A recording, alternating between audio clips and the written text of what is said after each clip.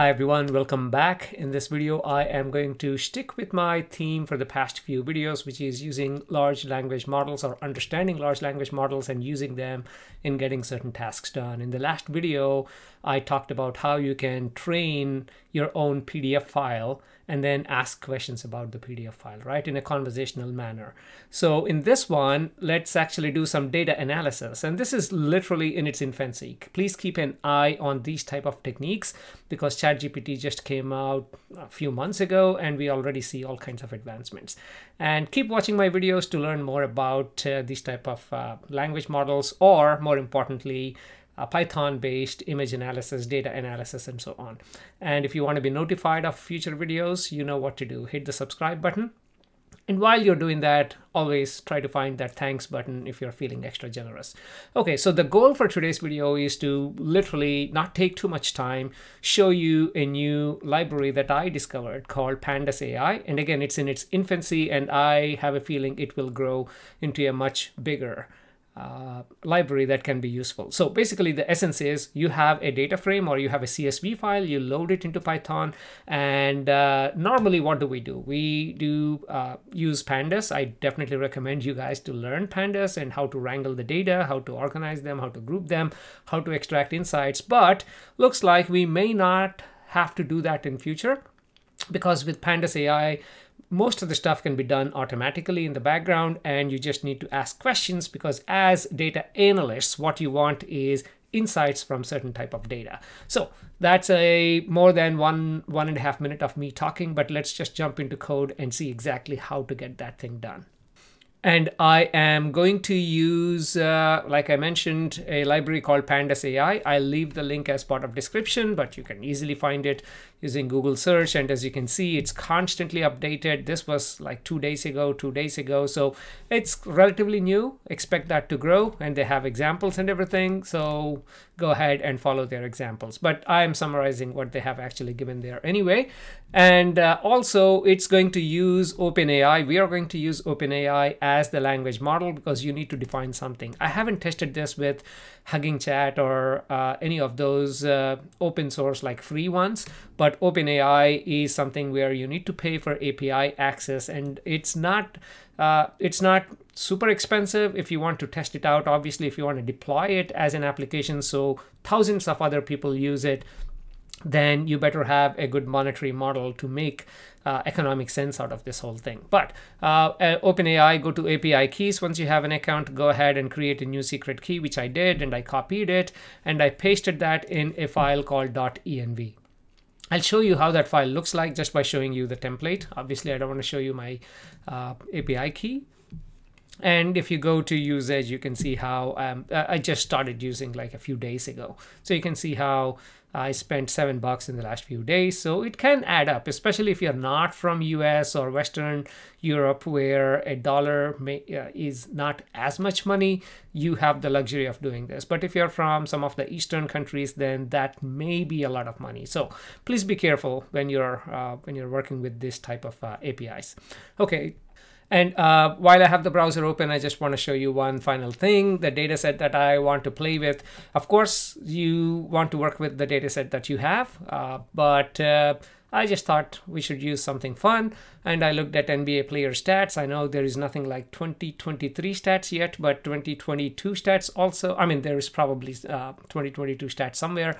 I found this. I thought, okay, let's work with this one. Yeah, it's just NBA. Hopefully, most of us can relate to this. And down here, they give exactly what different rows are, what columns are. We have 30 attributes or columns, and they are the rank, the player's name, their position, their age, what team they played for, how many games played, how many games they actually started of all the games played. And some of the numbers that we'll play with is 3-point field goals per game, how many 3-point field goals they made, how many 3-point field goals they attempted, so free throws per game, and so on. Yeah. And if you're looking for defensive statistics, then you can look at how many blocks they did, how many steals. So there is a lot of stuff that you can play with if you're interested in. I played with a few because obviously I don't want to burn my API credits. Every time I run this, it's 2 to 3 cents. So I'm a bit mindful of how I use it, because I may be coming up with more tutorials. I don't know. Okay, with that information, let's go ahead and jump into the code itself. And what files do I have? .env, where I have my API key. How does that look like? It looks like this. If I just zoom in, it's nothing but openAI underscore API key equals to, within your quotes, you put your API key. This is obviously a dummy one where I put A, B, C, D, E, F, but you will have a real one, I hope. Okay, so that's the API key, or you can pass the API key directly from here. Obviously, I'm doing a tutorial. I don't want to reveal my API key. Okay, now that's the environment right there. And I have the CSV file that I downloaded from the place I just showed you. In fact, if I open that in Notepad++, you can see all the columns and everything right there. Yeah, rank, player, position, and all that stuff. Okay, so we know that, and the Python file I'm just showing you here. Yeah, I'll share the Python file again. Find the link down under the description. Okay, now let's go ahead and get started. I want to import .env. Why do I want to import .env? Because when I load .env, it's going to look at .env file in this directory, and then it says, okay, I loaded that. So it's basically a way of loading your secret key. So let's go ahead and do that. True, that means it found it, and we are good. Now I can use my openAI. Go ahead and install pandasAI. It's just as simple as pip install pandasAI, like these guys showed here. Where is it? So if you scroll down, pip install pandasAI. That's it. No tricks. Yeah, it worked fine right away. So let's go ahead and do that. And of course, you need to import pandas so you can kind of work with it. Okay, so how do we get started? First thing first, do I need to zoom in one more step? Yeah, let's go ahead and do that. So you can see, let's load our pandas, our CSV file, and I'm pretty sure most of you know how to do that. It's pandas.read_CSV. In this case, this file uses some special characters. It took a while for me to figure out why in the world is it not loading, and then I looked at some of the encodings. A couple of encodings did not work, and this one actually worked out. So this is how I'm reading it. And also the delimiters between the data is not just a comma, it's a semicolon. So that's what I provided here. So once you do that and go ahead and print the column names, you should be seeing all the column names: rank, player, position, age.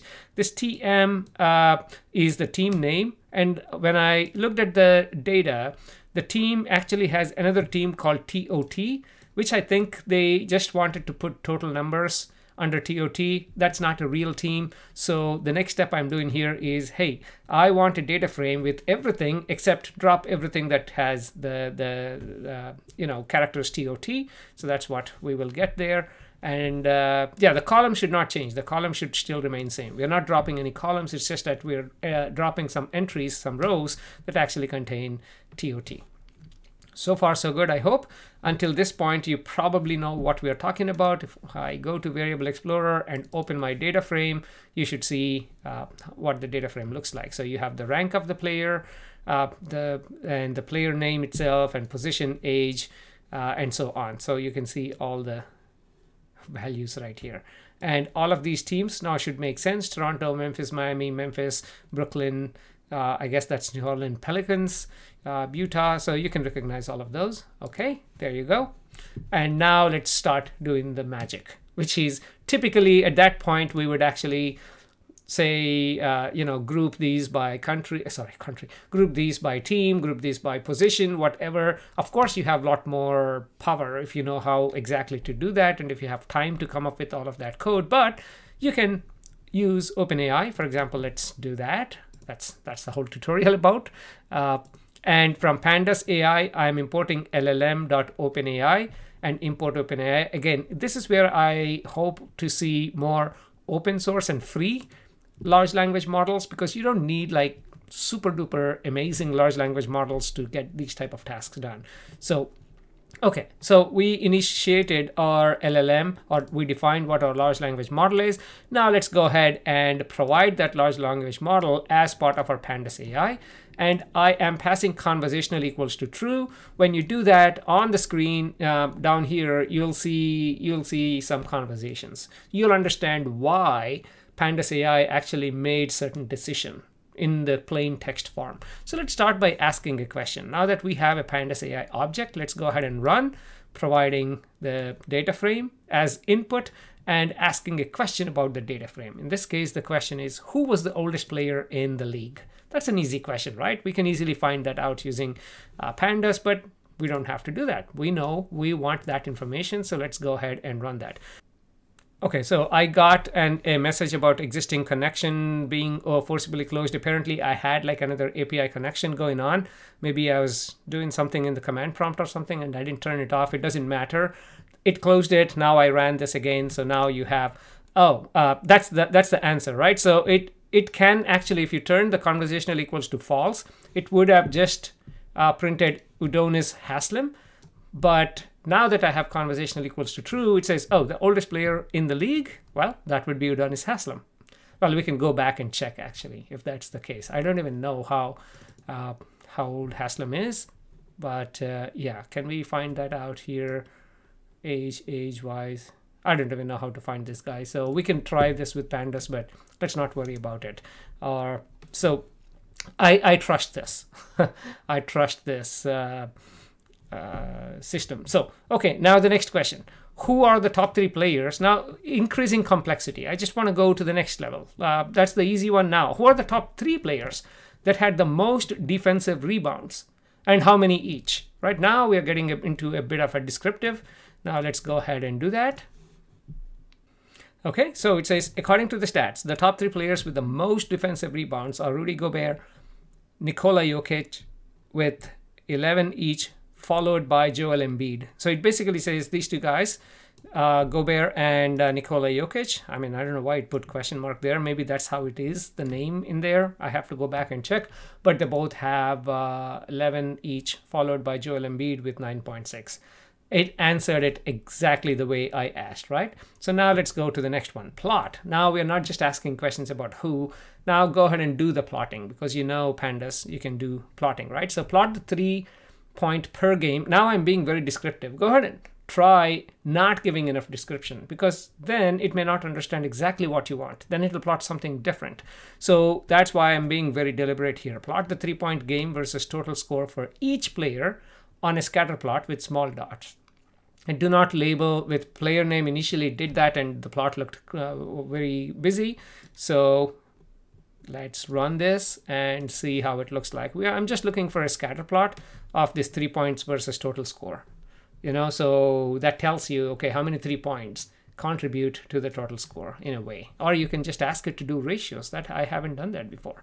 Okay, so can you create a scatter plot with small blah, blah, blah, my question.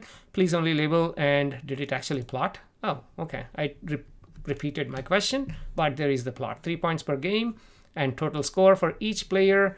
And as you can see, more 3 points does not necessarily mean more total score or higher points, right? So that's the essence I take out of here. And now let's move on to the next one. Again, each of these questions is giving me some insight about what's going on in the NBA. Next one, please group all players for each of these positions. I want like these positions, you know, forwards and point guards and centers and so on, and then plot 3 point per game, okay, as a function of position. Why do I want to do that? Because I want to understand if certain positions tend to score more 3-pointers. In fact, I asked the question about, hey, the 3-point scores, you know, do they depend on something? I tried to frame it, but I wasn't good enough to frame it such a way that it understands exactly what I want to do. That's why I was being a bit more deliberate here, in case you wonder what's going on. Again, I definitely assume most of these things will improve as this library gets more and more contributions from the community. Then we should be able to ask questions directly. And remember, at no point I told this to what a point guard is, right? So when I say, this is an important point I wanted to tell you. So when I say plot the 3 point per game versus total score, I did not tell what the 3 point is, what the total score is, because all it knows is this. All it knows is this data frame. And it kind of, in a way, interpreted that 3P is 3 points, 3PA is 3 point average, and so on. So it's already working great. because I didn't deliberately tell what that is, right? So that's the, and here, defensive rebounds, right? So it probably looked at DR and it's like, okay, these are defensive rebounds, which can lead to errors, but in this case, not much. It's actually working great. Okay, so we got this plot. Sure, to answer the question, what did it do? I grouped all the players by their positions, okay? See how it's elaborating, SG, I just said SG. It's like, okay, let me interpret that. Shooting guard, small forward, point guard, power forward, and center. And then I plotted the average number of three-pointers per game and blah, blah, blah. And where is the plot? And there you go. So based on this, point guards are the ones who score most 3 points per game, followed by your shooting guards, and then so on. Okay, and the least is going to be the centers, understandably. Okay, so now let's end this by looking at the last one, which is plot a bar plot of all teams showing the average age of players. I want to find out who is the oldest team and who is the youngest team and how do they rank. So it's obviously what goes behind this is first it looks at all the players within a team, right? It has to look at the average or total, either way, and then it has to kind of do that for each of these teams and then plot them. So it involves a bit, if we want to do this ourselves, it involves a few steps, but there you go, right there. Okay, the team should be, what did they do? I can help you with that. We need to create a bar plot that displays the average age. The teams should be arranged in descending order based on their average age from the oldest to the youngest. So it says average age. So that's what it calculated, not the total age, even though it should be okay either way, assuming total number of players are same. So is that what you were looking for, right? I don't know if this is conversational, meaning if I can say, yes, I'm looking for this, or no, can you do this? I think it'll become more conversational in future, but right now this is where we are, and that's an amazing plot that shows you exactly what we are looking for. So I hope you really found this tutorial to be useful. This is a very short one, introducing you to this pandasAI so you can appreciate how the world is changing rapidly in front of our eyes, where we used to deliberately code a lot of stuff, and now we need to be good at expressing our feelings via chat and then let the technology take over. Okay guys, thank you very much, and do not forget to hit the subscribe button, and let's meet in the next tutorial.